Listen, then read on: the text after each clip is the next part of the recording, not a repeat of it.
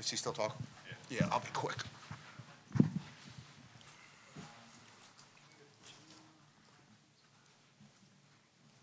Kevin, they go up 10. You call timeout with about 12 minutes to go. What was the conversation like there? You go on a 21-6 run. No, I mean, you know, these guys have been playing so hard all year and giving ourselves chances. I just kind of remind them that we've been in this situation a lot. And so everybody take a deep breath. We cut it to 4. We gave up 2 offensive rebounds. It was more or less just calming them down. You know, you have Jamie out there, you have Deshaun out there. You know, you have 2 freshmen.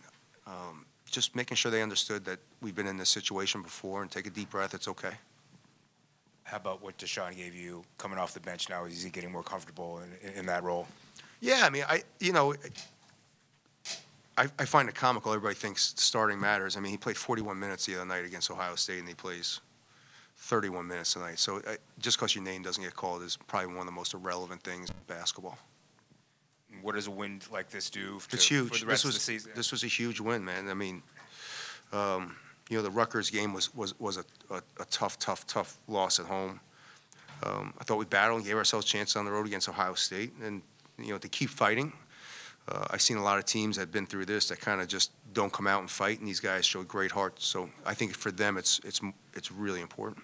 Last thing, the free throw shooting after Ohio State, how much was that kind of emphasized in practice? You go 24. Yeah, we really haven't had much time to practice, so I'll go to the line with Dante Scott every time at the end of the game. He missed 2 free throws. It's basketball. Sometimes it happens. Coach, do you have any injury updates on Maddie or Jordan? I have no updates on that. No, I have no idea. Okay, and then just going on Deshaun, what impressed you most about his game tonight? I thought his defense was phenomenal. I thought, you know, obviously he's got good offensive numbers, and he will eventually give you those offensive numbers on a consistent basis as he gets older. But his defense on Sanford was a difference in the game. You know, he really started being physical. He's chasing them off screens. Sanford hit some tough 2s in the second half, but I thought he really did a good job of really staying on them and chasing them off. And I thought once they stopped getting easy 3s, that really changed. That just gave us a little bit more confidence. Kevin, your team, that's loud. Your team shot 17 threes until the 11-minute mark, none after that. Was there an emphasis to get away from the perimeter and kind of push it inside? Yeah, I mean, for some reason at home, we've really started off. I don't want to use the word lackadaisical. I think we've started off very timid at home for some reason, and we've settled for shots. And one of the biggest things for us at halftime watching our offense and throughout the second half was just reminding them that, you know, we are a little bit more athletic. Let's take advantage of driving. Let's take advantage of getting the basketball inside. I thought we did a good job of getting the ball inside to Dante, getting the ball inside to Jew off pick and rolls.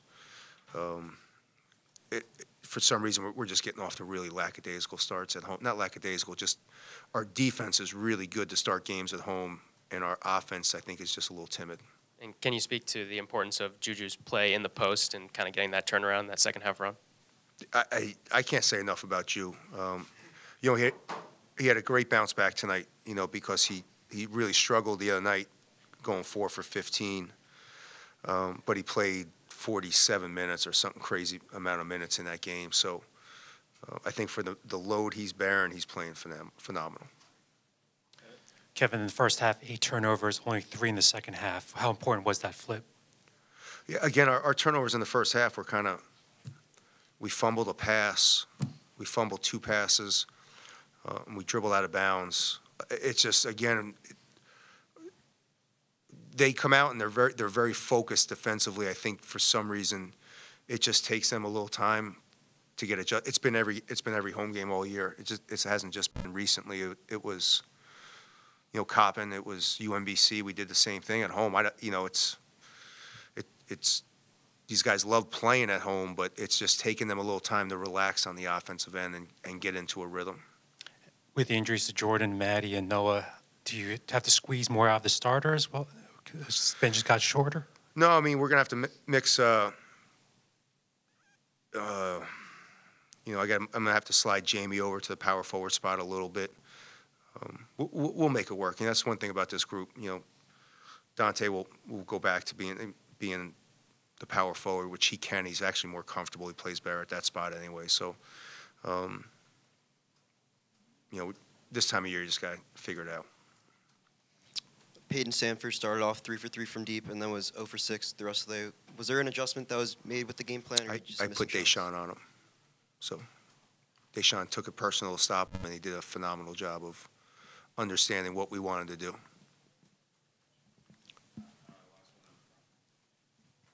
Hi, Coach. You guys haven't really had back-to-back home games yet this year. Nope. What does If you this want to win call the do? office, you're more than welcome. What does this do to establish some momentum before you play Illinois this week? To be honest with you, I'm just looking forward not to going home and pack. It's the first time since when did league play start again? January 2nd. It's the first time since January 2nd we've had back-to-back home games. You're really going to count that as back-to-back?